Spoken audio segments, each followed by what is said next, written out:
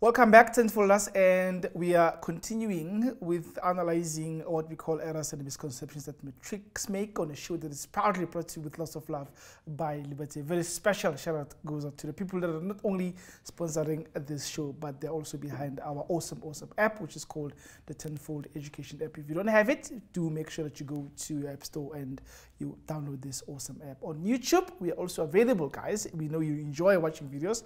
Please go there and find us your mindset learn. Once you're there, do make sure that you subscribe to the channel and you click this like button of all the videos that you find interesting. And I promise you almost all of them, in fact all of them are very interesting, so do make sure that you click on them and you follow us so that every time when we upload new content, you're able to see what we've uploaded. Like I said, we are looking at errors and misconceptions, and we're going now to the next part, which is part 4. We'll be looking at finances, growth and decay, just to help you understand what are the common errors that we see that the matrix of the previous years have been making, that you are likely to make, to help you not to make the same errors. So let's jump right into it. This is part 4, and it looks at finance, growth and decay. Remember, in finances there's actually simple growth and decay, compound growth and decay. And then you're also going to have annuities. So the biggest misconception or biggest error that we see is that people don't know which formula to use for a question. So you guys always pick the incorrect formula to solve a problem, because the finance questions, the growth and decay questions that we have are always word problems. So I want to say this to you. If a question says simple interest, then it's going to obviously be the simple growth formula. And then if it says straight line depreciation, those are the key words. You then use this particular formula of straight line depreciation. Now, if the formula says compound growth of a single amount, okay, this is not if there is a lot of money paid. This is compound growth. If it says compound, you're going to use the compound growth, but it has to say to you that you're looking at a single deposit, okay, single amount that is being deposited into an account and it's growing on its own, and then you're going to use this compound growth. The other reason that will compel you to use the compound growth formula is if you're dealing with a population growth. Maybe let's say there's a population of penguins somewhere, and then we want to know how many penguins we'll have in 2050. They give you the rate at which they've been growing. Then you use the compound growth formula. Maybe if they talk about inflation, which is another reason that will compel you to use the compound growth formula. Those are the 3 times that you'll ever need to use the compound growth formula. When will you ever need to use the compound depreciation formula? The question will say reducing balance depreciation. So when it says reducing balance depreciation, this is the formula that you have to use. So please be careful of that. And then the annuities, when will you ever need to use the future value annuity? You will use the future value annuity if somebody is investing money. So this is money invested voluntarily, okay? Voluntary investment, okay, of money growing from what? Growing in this way. This is how it's growing, okay? It's growing from 0 to something. So if you read the question, you need to get the sense that money is growing from 0 to something. So it grows. Somebody deposits money every month, and then eventually at the end of maybe 5 years, 10 years, whatever the number of years you're looking at, you end up with something. So the point here is you start with nothing in that account and you are raising wealth. You're depositing money into an account, and then eventually it becomes something which happens to be a lot of money. And like the word annuity would suggest, this is actually if it's continuous and it's over the same period, okay? It's periodic and it's the same amount, okay? Same amount. You are depositing 200 every month to raise wealth. Then that's the way the future value formula will come in. And the present value formula will be the one that you use if somebody talks to you about the opposite of what the future value is talking to us about, okay? So if you have a situation where we start with something, this something needs to be repaid to 0, okay? You start with something and then you want to repay it until it's nothing. What do I mean by that?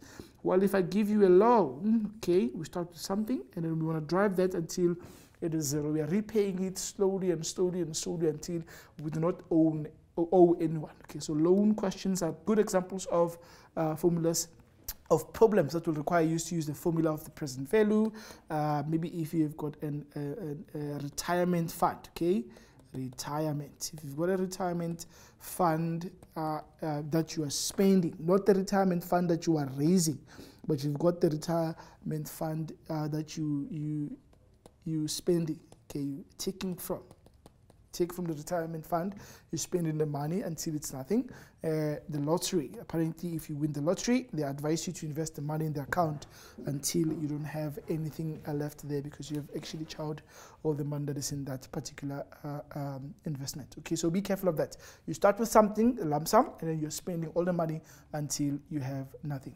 Now, there's obviously going to be application questions that involve like the sinking fund story, the loan questions. Like, for example, if they say to you in the loan, they give you a loan here, and then they say the person starts repaying in let's say in 5 months' time.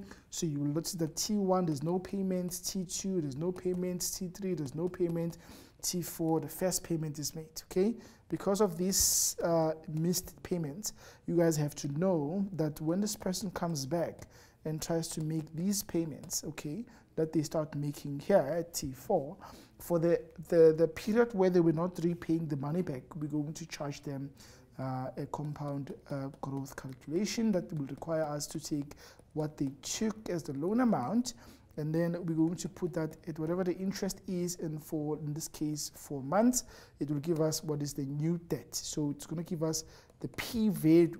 This P value is what you have exactly at this point here, 1 month before, because we always need that gap before the first payment is made.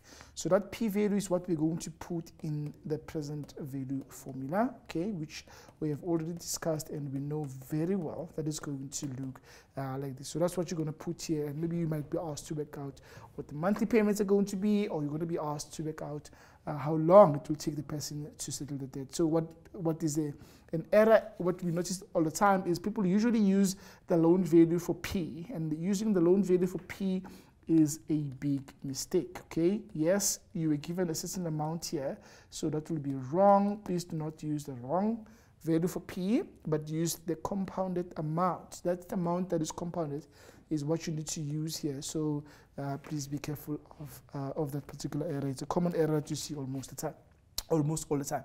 Now, the next thing is people don't know how to solve for the exponent, because financial maths questions sometimes require you to work the value of n, and n is an exponent in these questions.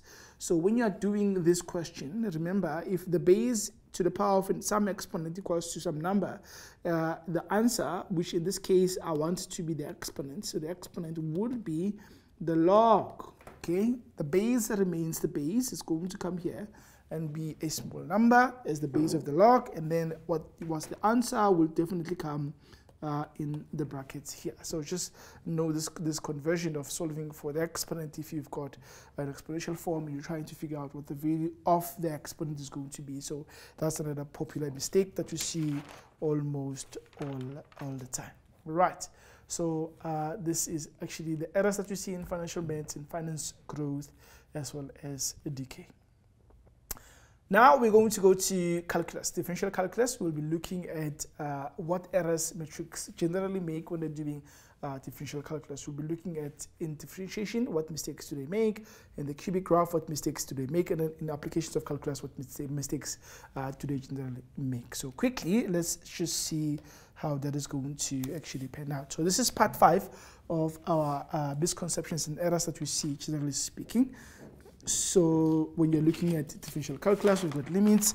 We're also going to have questions that talk about differentiation, and there's the graphs as well, and optimization at the end. Now, starting first of all with differentiation. When you look at the first part where you guys have to work out the differentiation, the popular mistake that we see is people copy the question wrong. So notation is a problem. Okay, notation is a problem. If I give you y, when you derive, you have to say dy over dx. If I give you f of x, when you derive, you have to say f prime of x. Okay, and this is actually very important. Do make sure that you follow the correct notation. The first principal formula is not f of x is the limit as h tends to 0 of f of x plus h minus f of x. So please, please, please, please do make sure that you don't make mistakes. This has to be f prime.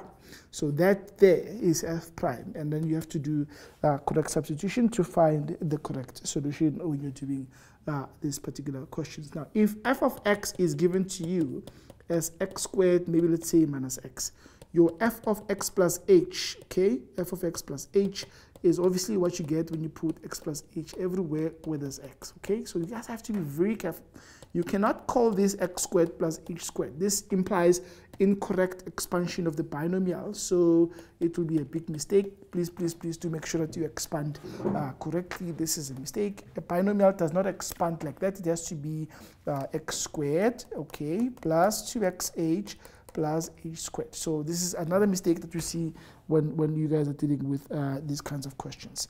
And then in graphs, of course, the cubic graphs, there isn't really a lot of errors except just getting you to understand that you have to know your basics. You have to know that a cubic and its derivative, if this is the f of x and the derivative is this one here, the turning point coordinate generally becomes the x-intercept in this derivative graph. So it's again an issue of, do I know my theory to understand the math? Do I know what is going on, and do I know the theory that is involved here? Just knowing your basics and knowing your theory will be very, very important. Okay, and then maybe if you come to optimization problems, okay, just maybe messing up the formulas. You guys do not know the formulas for area when you're doing measurements questions, formulas for surface area, and formulas also for volume. So it's just a matter of, you have to know your story. You have to know what area formulas are, what surface area formulas are, and what volume formulas are, so you don't confuse them. You just make like silly mistakes of not knowing what the formula is supposed to be for that particular section. And maybe I can just close this section by saying, when you are deriving, if I say to you, y is the square root of x, okay, maybe let's say 3 times the square root of x plus 10x squared. When you're deriving, one of the errors that you've noticed is that people will say, okay, they know that this has to be 3 times x to the power half, and then they want to derive this part, okay? You cannot derive in parts. You can't derive this and not derive this one. You'll have a big problem. You have to really make sure that before you do this, you fix all of them. So you will have this, and then this you keep it, although it's ready for differentiation. You must derive everything all at once, and then you're going to have 3 halves x to the minus half, and then you're going to have 20x to the power of 1, and then you can be able to finish off this question very, very easily. Right. Now, in closing quickly, we now have part 6, which talks about probability and counting principles. In probability and counting principles sections, you have to know your basics again. You have to know your theorems. Well, not your theorems, but your rules. Your probability rules, very, very, very important for you to understand them, and you know when to use which rule. Do not confuse the end rule, and do not confuse the or rule as well. And maybe perhaps the last thing I can say to you when it comes to probability and counting principles is that you'll have probability rules, you'll have Venn diagrams, tree diagrams, and then the two-way table as well. When you're doing Venn diagrams, just be careful, because this is a common error of what is given in a Venn diagram. Are you given the number of items? Like, is that the total number of the sample space being given as, maybe let's say 30, and then there's 4 here, there's 11, I think there's 15, and then maybe there's 10 here, that's actually 25, and then you got 5 here. Versus when you're given a Venn diagram that has probabilities like 0.2, 0.1, 0.1, maybe, and something else here, it might be x. Now here you're given the total number of the sample space, which must sum up to 1 all the time. So are you given values of the number of elements in each one of the circles, or are you given probability? So that's a confusion that we generally see when we're dealing with this thing. So do make sure that you don't make that confusion. And then maybe in closing, when you're doing counting methods, after you've worked out the number of ways you can do something, okay, maybe let's say 1 times 5 times 7, this is just maybe the number of ways in which you can be able to do something. But when we ask for probability, remember the probability will always be your number of ways of doing something divided by the sample space. So we generally find that you guys don't remember that you need to divide what you've worked out as the total number of doing something with the value of the sample space. So I hope this has actually helped you to understand all the errors and the misconceptions that we generally see when we're dealing with paper 1, and I hope you guys will not make the same errors. Thank you very much for joining us. we're still going to continue giving you more content. Until we meet again next time, bye-bye.